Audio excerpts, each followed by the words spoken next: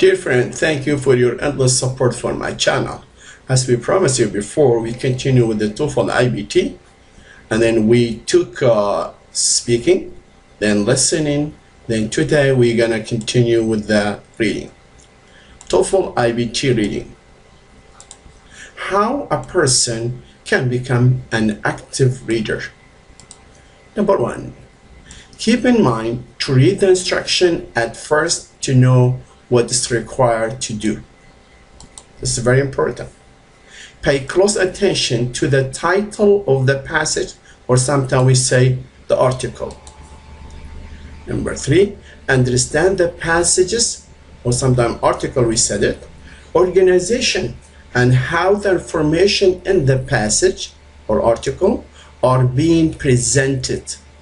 Maybe the article could be instruction given us, or historical events, or cause and effects, or maybe point of view of the author, or argumentation, etc. This is very important to know the organization in order to be able to answer the question.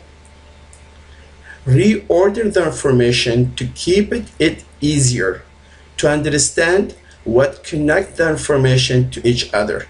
This is very important to know how the information are connected in the article or in the passage, and to know the sequences of all pieces of the information in the passage. So this is going to help us a lot when we answer this kind of questions. Rewording the signal words and reorganizing the information to make it easy to be understood. Paraphrase the information using synonym to ease the selection of needed information. This is very important because you have to paraphrase it. As we said it before, always TOEFL and IELTS are paraphrasing the information, because here you will never find the same answer, for example, same wording answer from the passage to the question. Then always they use paraphrasing and also always using synonym.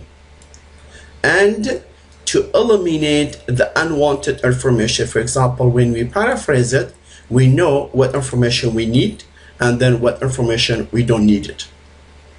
Read the introduction first and the first two sentences of each paragraph. Here it's important to just go fast on the introduction to know what the whole subject is about, because in the introduction most writers will make a little summary about the whole passage or the whole article.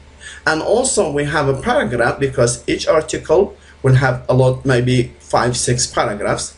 We read the first two sentences, we know from there because what the whole paragraph is about. And then read the conclusion, because here why we're reading both? Because we know the introduction and conclusion are same, will be the whole summary of the whole article. And then we read the paragraphs here, for example, paragraphs, because we read the first two sentences, because we have a topic sentences which is give us idea about that paragraph. Make a note about the topic. Here's important to know, and main idea of the whole passage. And also here we have to make it for each paragraphs. For example, to make a short note, then we know when we look for information, we know where we have to look for the information, and it will save us time, and they save us a lot of time, and also finding the correct answer. Let's go to reading question styles. We know TOEFL is 95%, or we could say always this 100% is multiple choice. Then we have the first one, we have prose summary. Then the second part we have fill in table. They give us table, then we have to fill it. Then we have insert text. Then we have sentences simplification. Then we have vocabulary. Then we have inferences. Then we have rhetorical.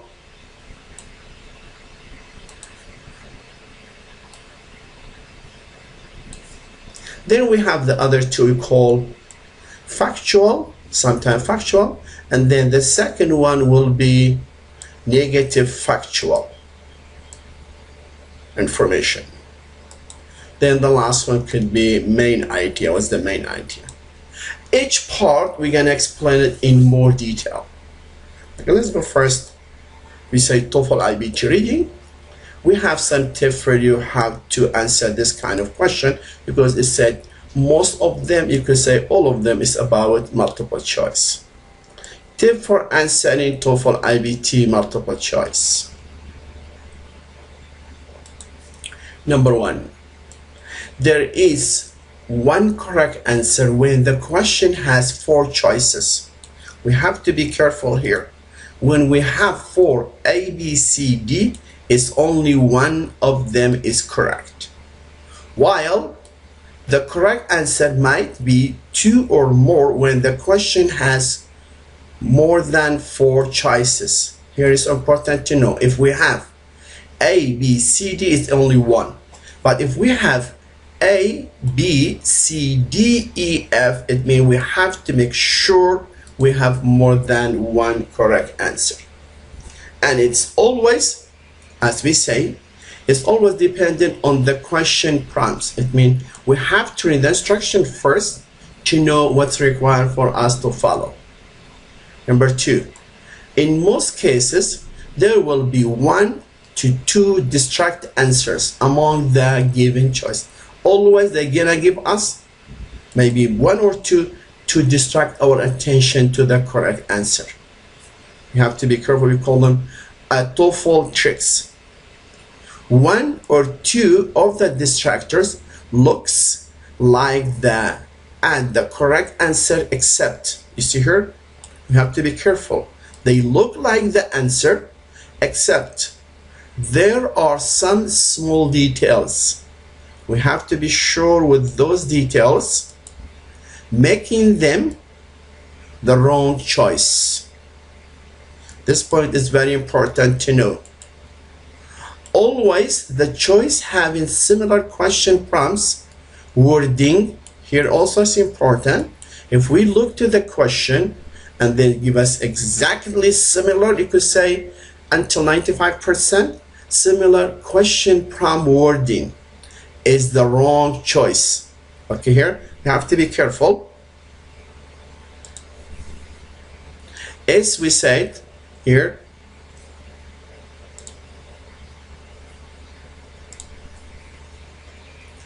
always the choice have similar question prompts wording is the wrong choice, because all English language assessments are focusing on synonym and paraphrasing.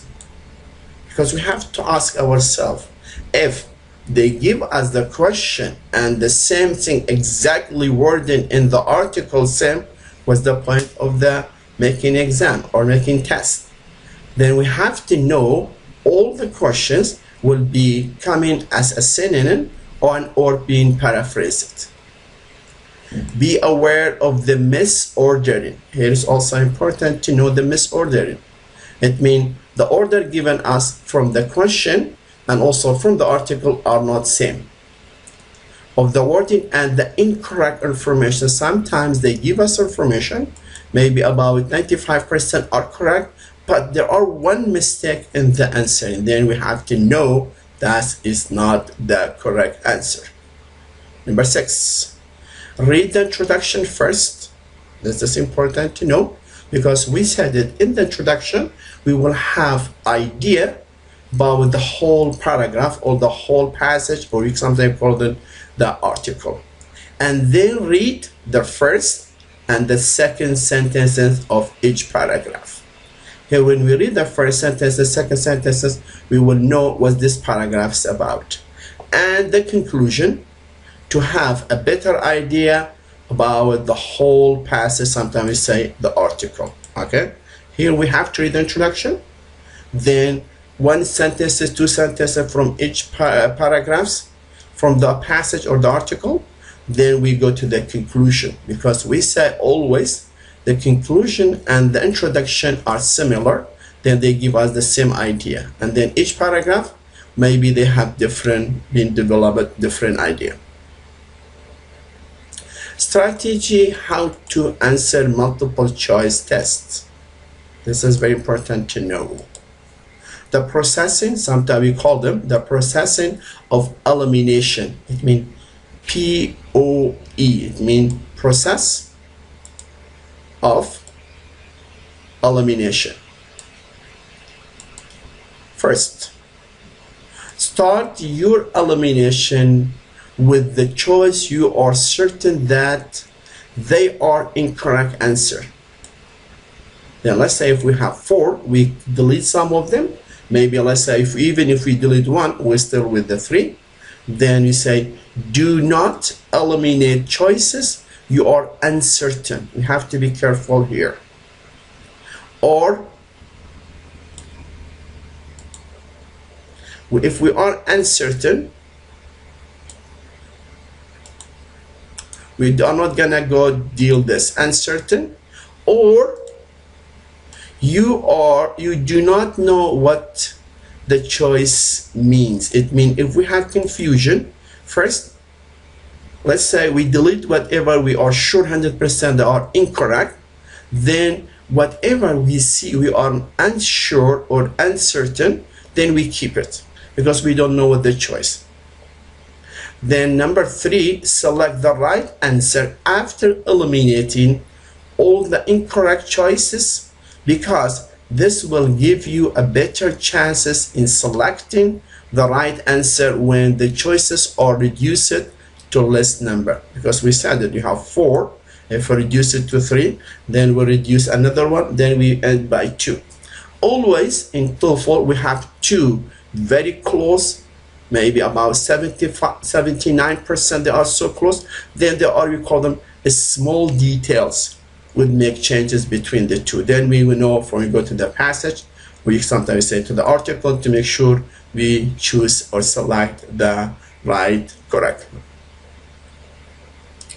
After elimination, select the answer that you are confident and understand, while eliminate the vague and uncertain about it. Whatever we are not sure, we know they are not correct, then we just delete it. Okay, let's say we delete, we end up by 2, then we are not sure, we just take a guess at the end.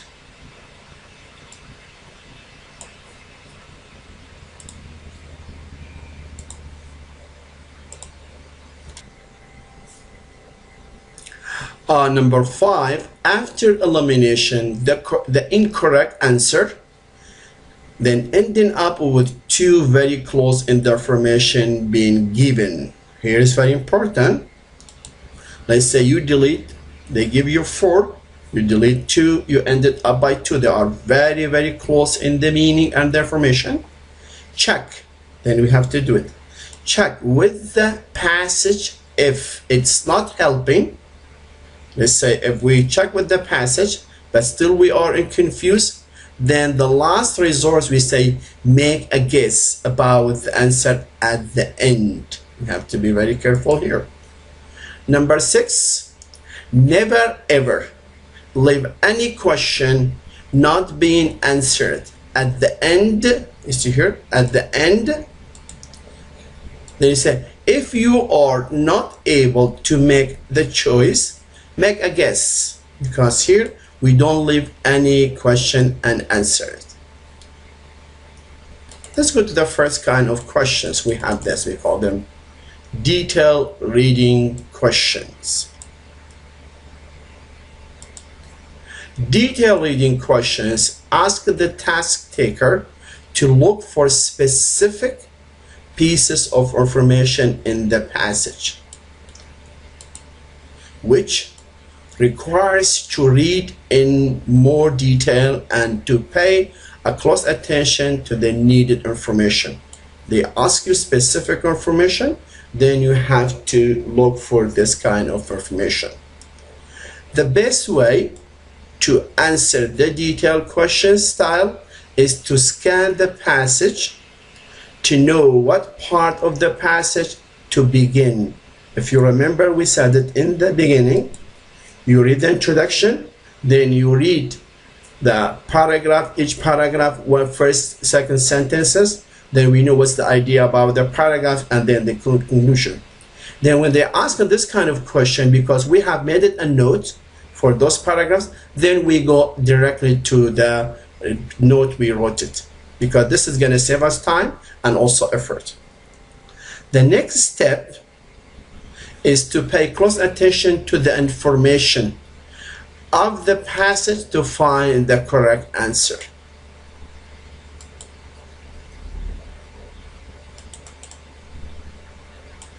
Then we say finding factual information. Then we say a specific fact or detail. This is one kind of question we're gonna have how to answer it. Specific fact, or sometimes we say facts.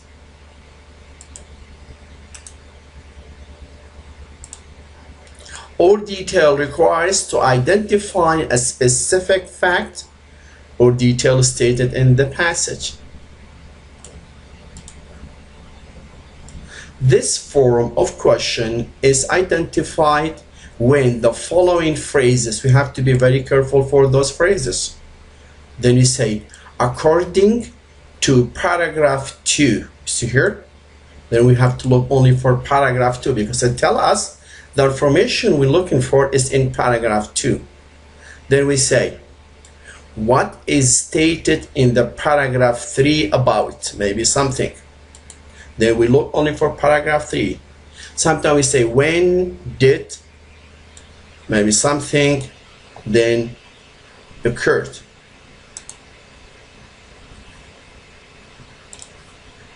Okay? Then we say occurred, or maybe present in the question prompt. How are we going to answer this kind of question, for example? Answer this type of question requires 2. This is the strategy you could use it.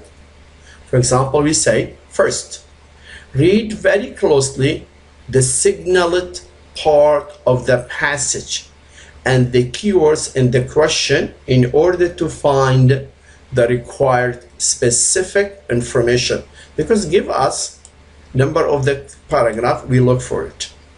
Then we say eliminate the incorrect choice using no, possible, yes. Let's go here. Let me explain it to you what I mean here. When we look at the information, if we see the information is not related to say, we say no. Then the second one, we're gonna find the information if related to the topic or the question, we say yes. Then some of them maybe is possible. Then also we keep all 3 here.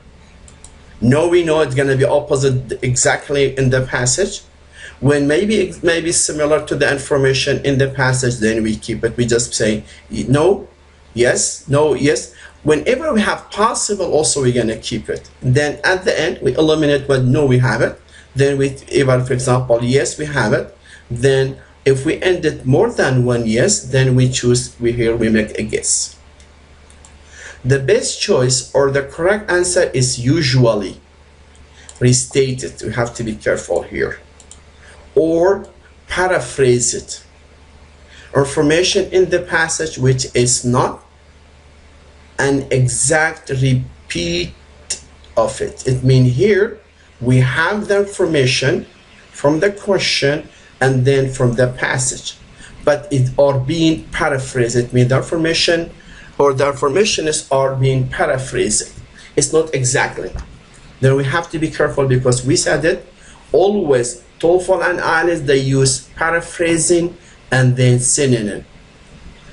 Number D, compare the correct answer with the restated or paraphrased information using synonyms. You see here, we have to be careful with the synonym. For the question wording, it means we have 2. we have to compare it. What we have the answer, then we have the question. Then we have to use the paraphrasing and then the synonym to make them like comparing the two with each other in order to choose the correct answer. Number E, be aware of the confusing distractions phrases where some part of the idea might look to be possibly the correct answer. Might be possible to be correct the correct answer. Okay, here we have to be careful. Then some of the answer, as we said, it will give us, but some of them is going to be possibly, because not exactly 100%. We call them the distraction. It means they give us some information but not full. It has to be 100% exactly the same information. However, the information is not mentioned in the passage in full. You see here.